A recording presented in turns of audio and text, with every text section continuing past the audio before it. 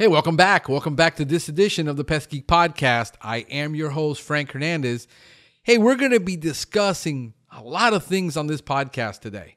I've been getting a lot of messages and notifications and stuff from you guys out there. You're wanting to know about more things than just GHP. Now, Stephen Van Tassel is covering wildlife. As you know, some of you may know, if you've just tuned into the podcast, you don't know much about me, but I pretty much grew up in L&O, lawn and ornamental, lawn and turf. And what I'm going to be doing is, for a while, I did some stuff on lawn and turf. A lot of you guys weren't interested in it, but I find out that a huge part of my audience, about 40% of my audience now listening to me, is involved in lawn and ornamental. And I'm getting asked to do stuff about lawn and ornamental plants and lawns. And I got a request from Canada to do something on organic lawn care, since they're experiencing, especially in the southeast part of Canada, bans on pesticides. So I decided, it's time to shake things up a little bit, change it up a bit. A lot of the stuff that you guys enjoyed from the original podcast when I first started was the fact that I got into a lot of different things on a show. Some of you didn't like that. And you know what? The reality is that the industry is a whole lot more about what's happening around us that most of you don't know about, that you don't want to know about. But I am your host, and I'm here to bring you things that you haven't heard about, don't know about, wouldn't like to know, wish you never found out about. But it's my responsibility, my duty as the pest geek of the pest control industry. I am the pest geek. There is no other pest geek podcast but mine. I wanted to go ahead and get into a lot of things that are happening, especially news. There's a lot of stuff going on in the news that you guys are not aware of. And especially, stuff that maybe a homeowner is listening to, but maybe a property manager is listening to this. Maybe there's a manager of an association or a large residential complex. There are many, many people listening to this podcast besides the pest control industry looking for guidance on what to do. I got people calling me all the time. Hey, I heard your podcast on roaches, and yeah, I've had 3 companies out here and none of them have been able to solve it. And I guess you're probably right.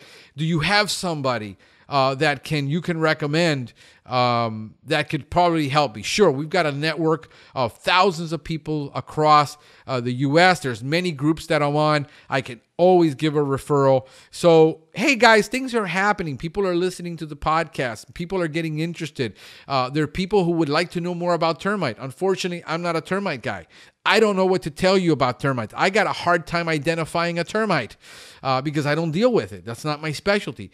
But I do know an awful lot about plants and about plant pathology and insects on plants, lawn care. Things that I've been involved with and that would probably help a lot of people.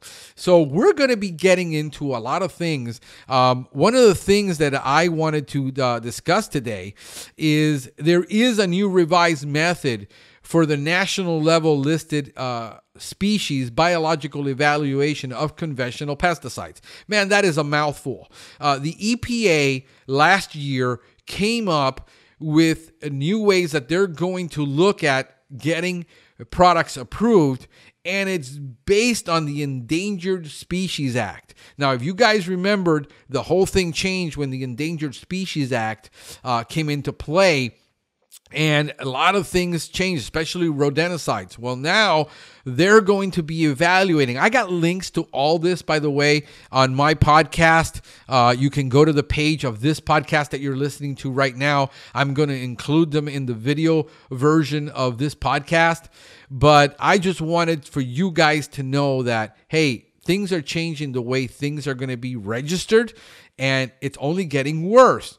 So what's ahead of us? And what I keep telling people, and I keep discussing with people on my podcast and people that I talk to any chance I get, is listen, guys, understand that as pest control people, and I want owners to know this, and I want homeowners to know it, and the end consumer that is listening to me, that buys pest control service, that is going to buy a pesticide. Look, 80% of you guys out there buy a pesticide. 80% of homeowners will do it themselves. Only 20% ever hire a pest control professional. But guess what? You and I are both caught in the middle of this battle. You're caught in the middle of this pesticide battle. See, the attack is not on our industry. People are not attacking the pest control industry. They're attacking all of the pesticides, and primarily the pesticides that are used in agriculture. Here is the problem.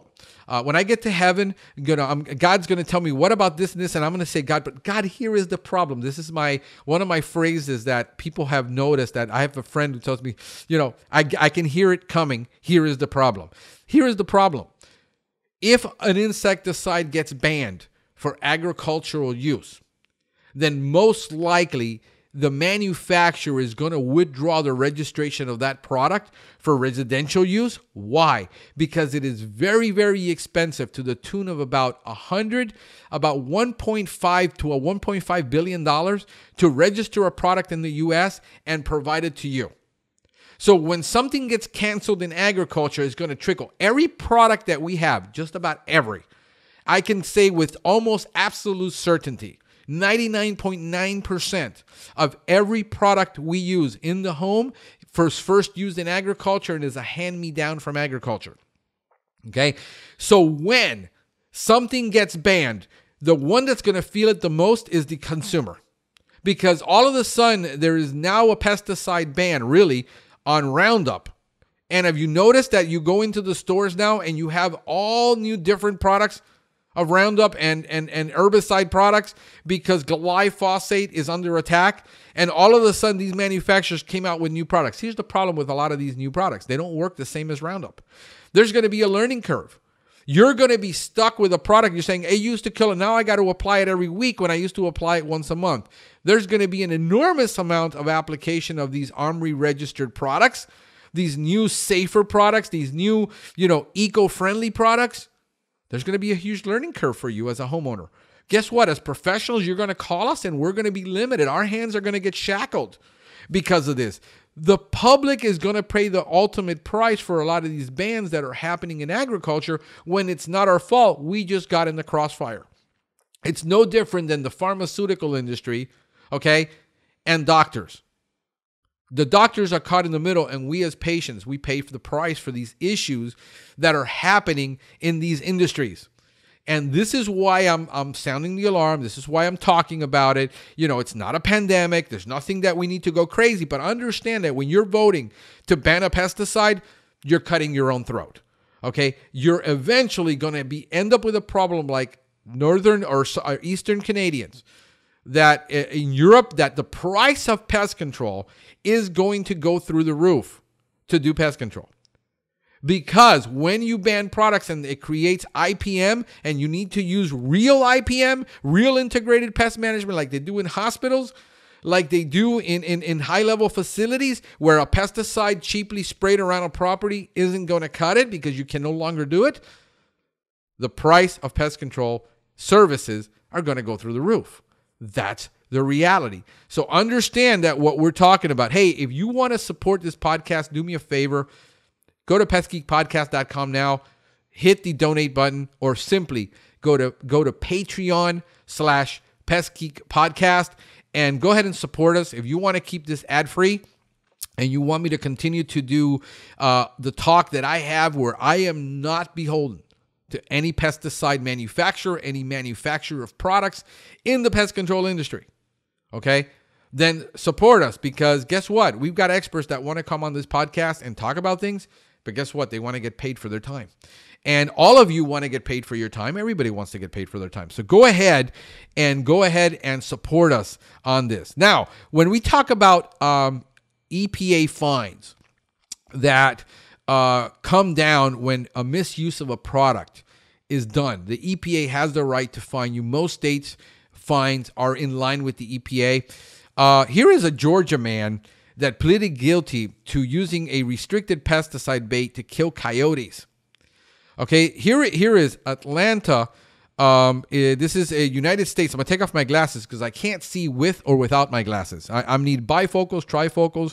I'm going to need quifocals pretty soon. Terry Foster has been sentenced to pay a whopping $1,000 fine for the one count of violating the Federal Insecticide, Fungicide, and Rodenticide Act, known as the FIFRA Act, by lacing deer carcasses with a restricted, highly poisonous pesticide in order to bait and kill coyote. In other words, he was using the deer carcasses to control coyotes, and he laced them, and he was fined a whopping $1,000 for this violation that is gross and neglectful on his part. But these are the people, guys, that are causing the problems for us. So yes, it is not the pest control industry causing all this damage to the environment, doing these little things, getting fined. Sure, are there corrupt people in the pest control industry? There's corrupt people in any industry, but it is not the majority of us. When these fines get handed down, you will find out it's usually an individual that is not linked to a pest control company, that he did it on his own. He created his own product and his own bait. Listen, guys, that is extremely dangerous to do. You do not want to go creating your own baits using products and, modifying them, because you can get somebody seriously injured.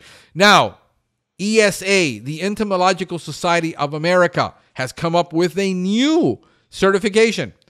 That's right. The Public Health Entomology Certificate from the Entomological Society of America. This is the same society that brings you the ACE certification. Now has one for personal. It's a personal credential. This is personal credentialing in the future of professional pest management and vector control. Earning your public health entomology PHE certificate can lead to better visibility, opportunities, and jobs. Check them out. I got links to all this, guys, on the podcast. You can see it there. We're going to have links to all this. So if you see us on this video, or you go to pestgeekpodcast.com, if you're probably listening on any podcast app, it's probably going to be there too. I want to give a big shout out to Pete Schopen. Pete Schopen is the owner, the head honcho over there at Schopen Pest Control. If you've read his articles on PMP Magazine, he's also in many other groups. He publishes a lot. Here's a guy, by the way, you didn't know this about Pete. He's got a broadcasting background, okay? And he's writing articles. I don't have a broadcasting background, but I'm doing a podcast. I can't write to save my life, and you guys know it. If you watch what I write on Facebook, if you watch what I write on my blogs, you will find a million grammatical errors. This guy's taken up to writing articles for PMP Magazine, and he writes a lot of them. But he's got a background.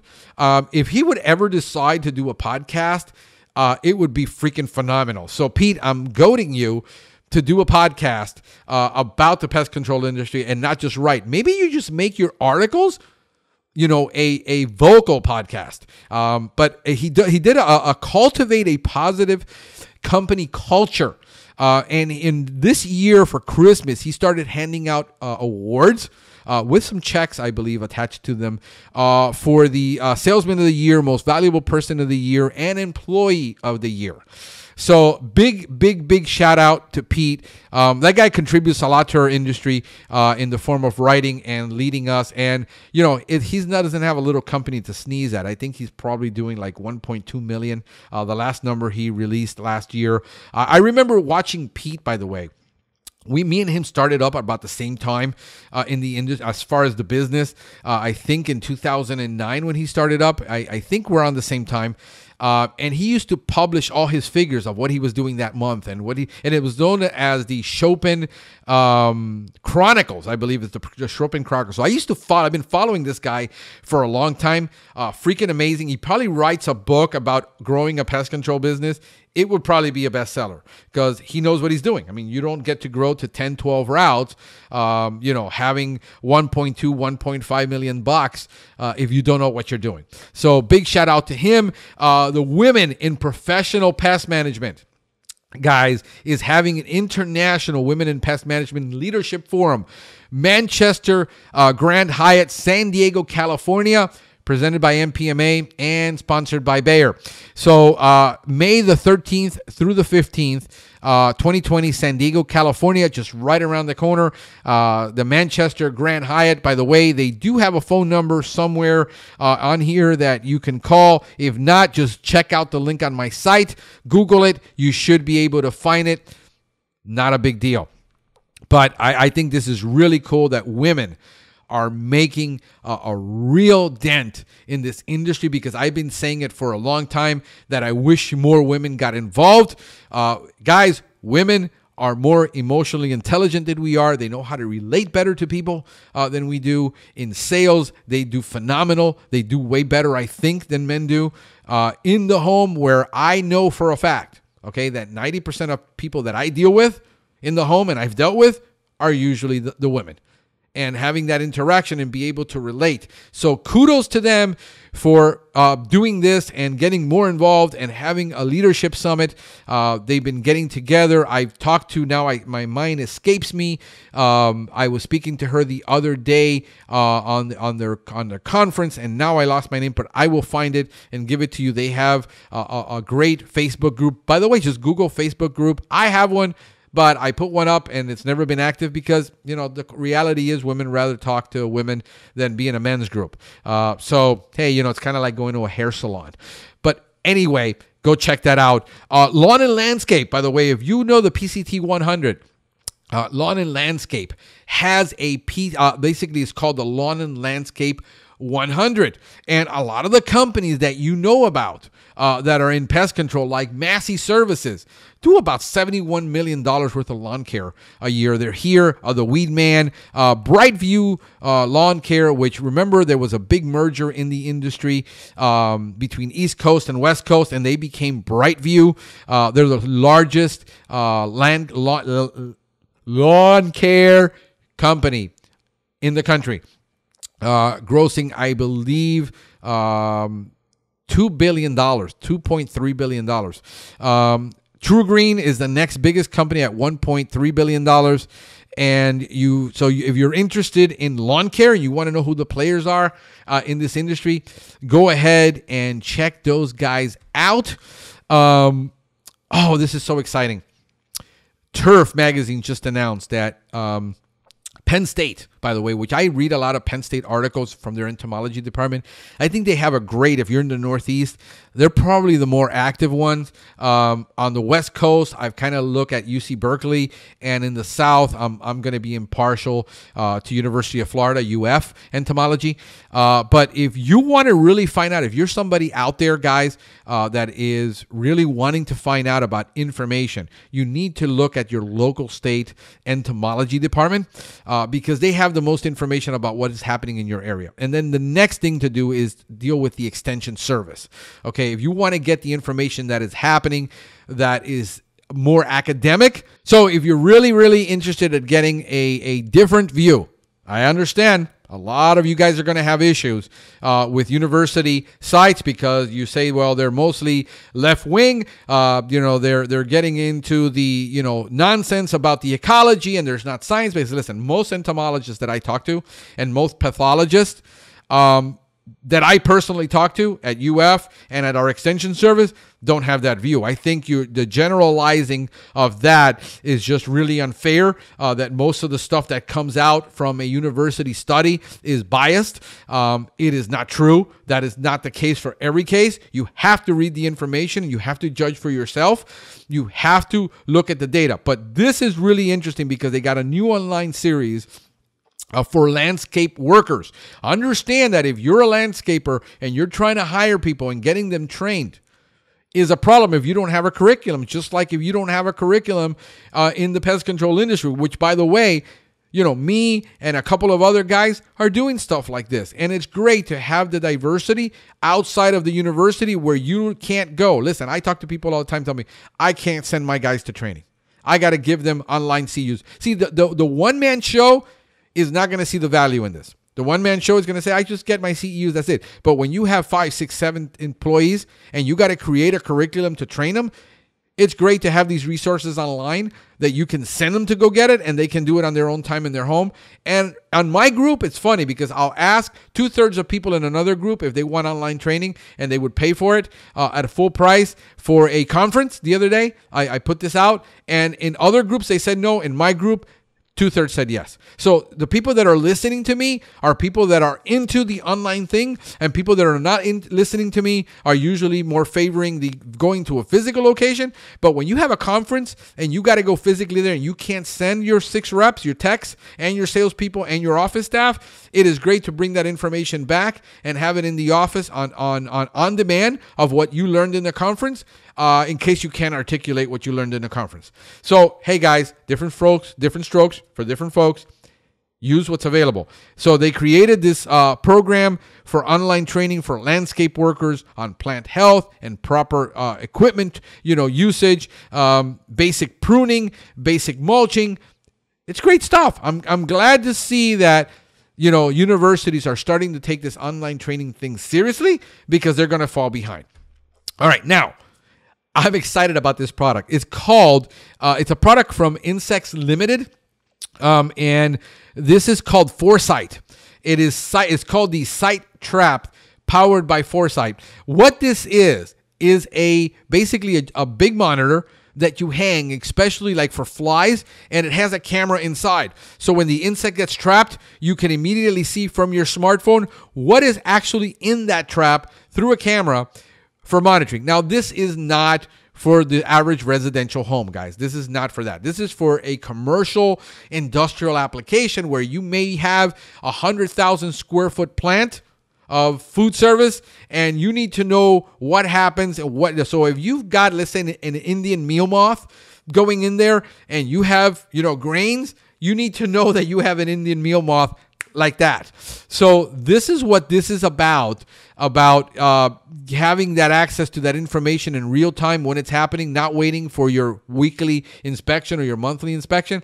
But it is the wave that this might be able, to put a camera inside a rodent station and see what activity is happening with that rodent, why he's not eating that bait, why he's eating another bait, why he's not choosing one over the other. Just really interesting stuff. Okay, so Andrew Tawil, the podcast we did with Ring Boost a couple weeks ago, calls me up this weekend.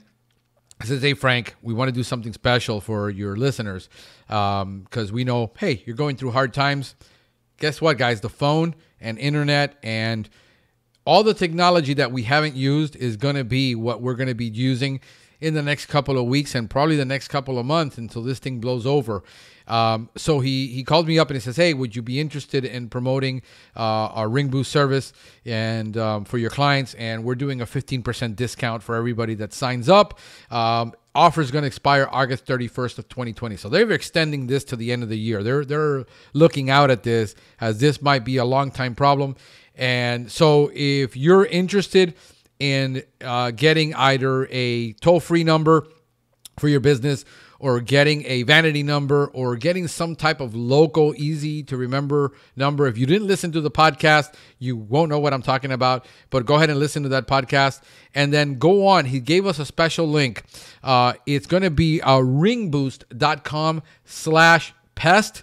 And in order to save the 15%, you need to put in the discount code of PEST15. It's PEST 15. And you're going to save 15% on anything you want on all those services. Just make sure you put in and visit the link that he has given us, because that way we can track it and I can get my commission. Because, full transparency, I'm getting paid. But if you guys want it, you need it, and you feel this is the right time to save 15% on this, go ahead and log on and get that done. And Andrew, I thank you for reaching out to me and letting us know and letting my audience know what you guys are doing for them. So greatly appreciate it. And so now I want to get into my main topic that I want to talk about, which is the organic lawn care. And I'm going to do this probably in a 3-part series. I did one of these October 5th of 2015. It's called I Want an Organic Lawn Care Service. So we're going now 4 years and a little bit on when I did this and what was available at that time. There isn't a whole lot more available in organic lawn care since I first talked about it almost 5 years ago. There are some newer products. There are some products created, especially for that area in Ontario, in Quebec. In the Northeast, there seems to be a bigger activity, like in Massachusetts, because there are bans. So companies are starting to provide organic. There is a company called Sunday.com that created a product. Now, mind you, it's a fertilizer product. It's not going to control weeds. It's not going to control diseases. What they're claiming is that if you improve the soil biology, you will get a better looking lawn with less products. I agree. You improve the soil biology. I have to look at the label and find out exactly what's in there, but they're claiming fish kelp, and fish emulsion and all that stuff, which we use, molasses, and creating those sugars and having that in the ground and the ability for that soil biology to be greater. Is you need to look at the soil first. So I did this podcast. You can go back. I'm going to have a link to it. I want an organic lawn care service. If you go to my website at pestgeekpodcast.com and you go to the little search, the little magnifying glass, there you can search for these articles and we'll go from there. But one of the things that I want to discuss about, there are pretty much eight basics of lawn care that you really have to master. I remember when I did that podcast and I wanted organic lawn care, and then I did another podcast of getting into lawn care because a lot of GHP guys wanted to get into lawn care and they just didn't know. I remember a friend who we talk pretty much once a month now. We chat every couple of weeks. He has his own business and he wanted to get into lawn care and he consulted me on it. Hey, what do you think? And I said, look, it's going to depend on the cultivar. You're really going to have to become familiar with the cultivar. You're going to have to become familiar with the diseases in your specific area. All of these things. Well, 2 years later, he's now doing his lawn care thing. And I asked him, so they're going to be like the company is in a transition right now.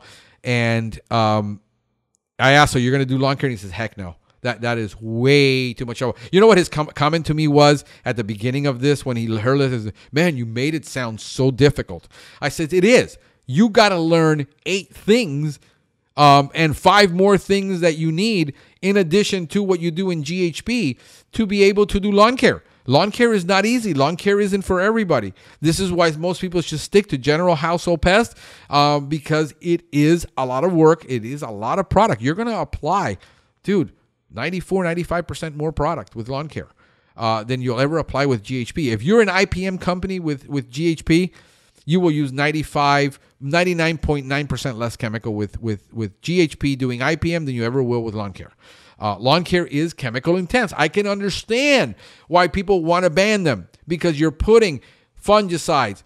You're going to have to use 2 to 3 herbicides. I mean, God forbid you're using 2,4-D and atrazine still. I mean, that thing is barbaric to use that.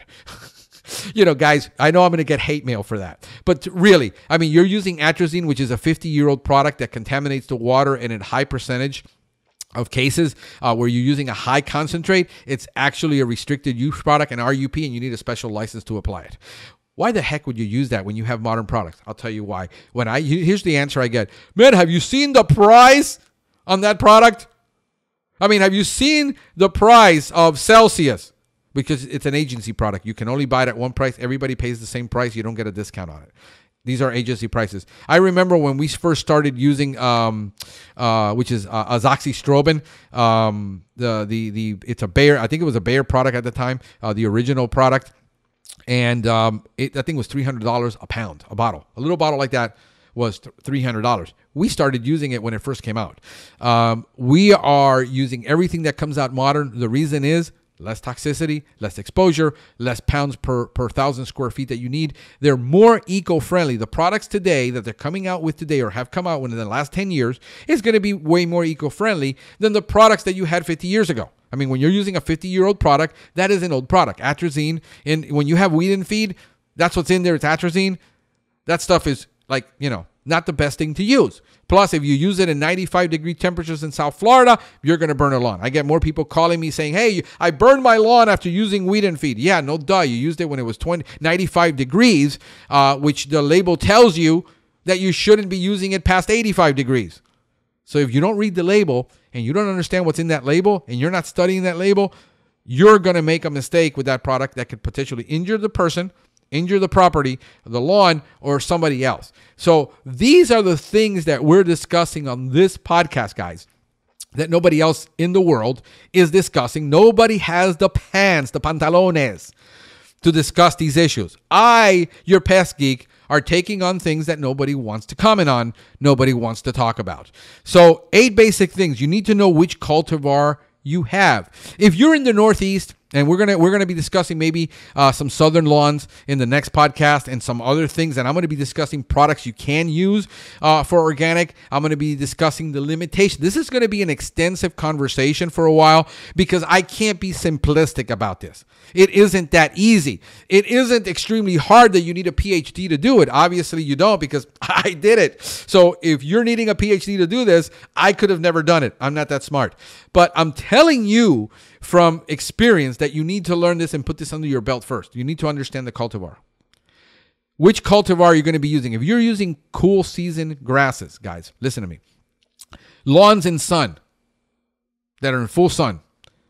They're medium to high maintenance lawns, but they're the best for full sun. Kentucky bluegrass. Okay, now you've got Kentucky bluegrass, tall fescue, perennial ryegrass, fine fescues in the Northeast.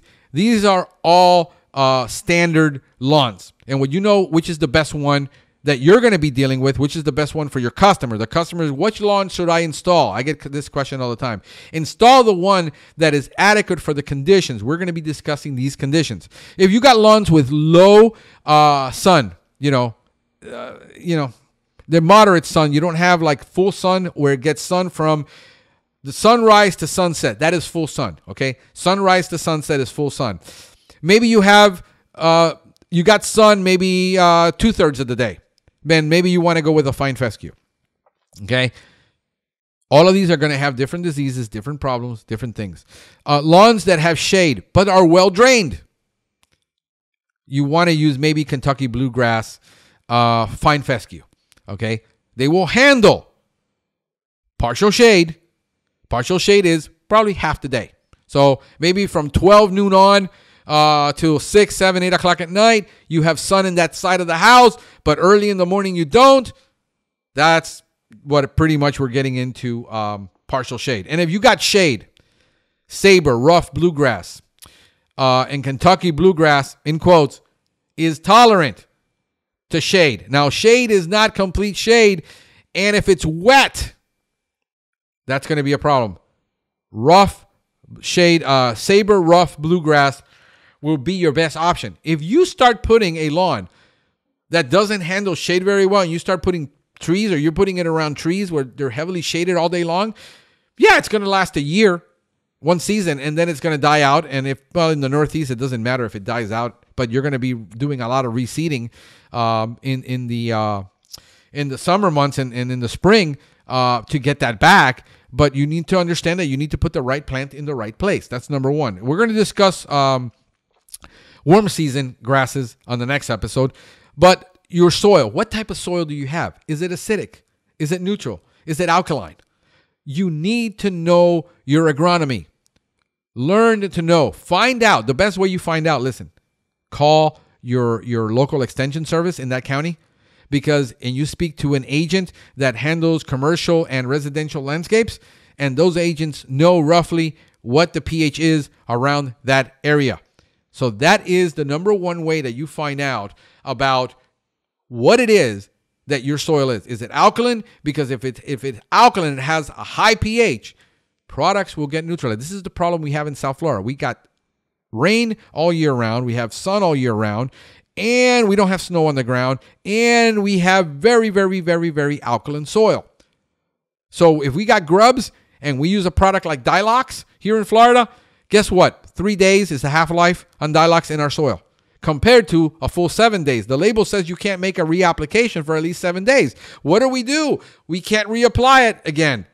We got now a problem. See the problem that we're having when we only have one product left that controls grub in the industry because all organophosphates are gone, and this is really the only effect. You said people use Triple Crown. Yeah, look at Triple Crown. If it's the liquid, I think it has an RUP label on it, restricted use product for lawns. So yeah, a lot of products you may be able to use it, but they have a restricted use. You're going to need a special license, or you can't apply to residential landscape. So when these products go off the market, you're up a creek without a paddle. All right, so mowing. You got to know exactly for your cultivar what the mowing height and the mowing frequency is. Typically, this is going to be across the board, but when your lawn grows more than a third, you need to mow it. So if it's a 1.5 inch lawn and it grows to 2 inches, you need to mow it. For some of you guys, hey, that's going to mean bi-weekly mowing. But if you're mowing it every week in the Northeast, you're probably going to be mowing that weekly. That's going to be your Sunday morning ritual or Saturday morning ritual. If you don't have the right mowing frequency and your lawn becomes overgrown, you're going to have to start having rotting issues. And your customer is going to complain that you need to apply a fungicide. And you're saying, hey, look, it isn't a fungal problem. It's a rotting problem. There's a difference between rotting and fungal pathogens being active. Usually the infection in the rotting is a secondary to the actual infection that is happening because it's rotting. Think about it this way. If you're walking around with a wet shoe and you put your foot in that wet shoe every single day and you don't dry out that shoe, you're never going to get rid of the fungal infection. Your toe doesn't have an infection. Your toe is rotting because you constantly leave it in water. Dry the shoe, then you put on the medication to deal with the secondary fungal issue. But if you solve removing your foot, guess what? The chances of you getting another fungal foot problem with a nail getting infected is going to be very low to none. Okay, so these are the issues. Understand mowing. If you're a St. Augustine guy and you're here in the southern part of the United States where you have a warm season grass, St. Augustine is 3 to 4 inches, right? You can't let it grow to 6 inches, the size of your hand. You will start getting rotting issues and happening. So it needs to be mowed weekly here in the South. People wait 2 weeks to mow the lawn. This is why your lawn looks like crap, because you can't wait 2 weeks to mow a southern lawn. It is way too long in the summer. You can get away with that in the winter. You're not going to get away with that in the summer and expect a good-looking lawn and listen, for a lawn care company to come in and say, I want my lawn to look great. There is no way he's going to make your lawn look great if your cultural practices aren't spot on. Aeration. You need to aerate your lawn. If you're not aerating, especially after you've had that lawn has been compacted and has been hardened over the winter with, the snow on the ground, hey, guys, aerate the lawn. It's by poking holes in the lawn. It creates these holes, allows oxygen, fertilizer, and nutrients to penetrate to that level, and you should be doing that once a year minimum. Aeration. Irrigation, spot on. You need to do an irrigation inspection. If you're a lawn care professional and you're getting into and you're not inspecting that irrigation and you don't understand how much water that needs. I have battles, listen, all the time with landscapers who do not understand irrigation, who see a yellow lawn and what they do is add more minutes to it, saying your lawn needs more water. The lawn does not need more water. The lawn, if it's yellow, usually has a fungal infection or a disease problem or an insect problem. So you need to understand irrigation, do irrigation inspection. If you're a lawn care professional, if you're doing mowing and trimming and you're not inspecting or managing that irrigation, there's going to be a problem. If you're a lawn care professional applying chemicals, fertilizers, and you're not inspecting that system and you're not seeing that it's optimal, that all those heads and nozzles are rotating correctly, that the heads and nozzles have the right amount of water coming out of them, okay? The amount of volume that lawn needs, the amount of time, the frequency during the week. If you're not on top of this, you're never going to have a great. What is the secret? That we micromanage all this stuff. And we have to have battles with landscapers and the customers sometimes because they're telling me they need water every day. In the South, you do not need water every day. That is a myth. 2 times a week, 1 inch a week, maybe. If you need a third time, you do a manual application doing stress when there's no rain, temperatures are 104 degrees, and no rain in sight. I get it. You might have to. But you know how many with percentage? We do that on 1%. I'm an expert at managing 1%. That's what we need to get to be a professional. All right, so what will you have? We've got the light. got the mowing, we've got the irrigation, we have the aeration. Next week, I'm going to get into nutrition. And we're going to get into nutrition because nutrition is probably one of the easiest things to do for a lawn.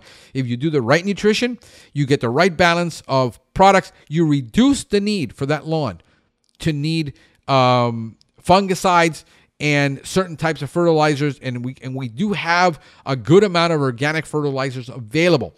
So on next week's episode, we're going to get into nutrition, and then we're going to get into insecticides, and we're going to get into herbicides, and we're going to get into fungicides, and we're going to be talking even of some synthetic options that could possibly be eco-friendly. So until next time, this is Frank the Pest Geek wishing you a pestacular day.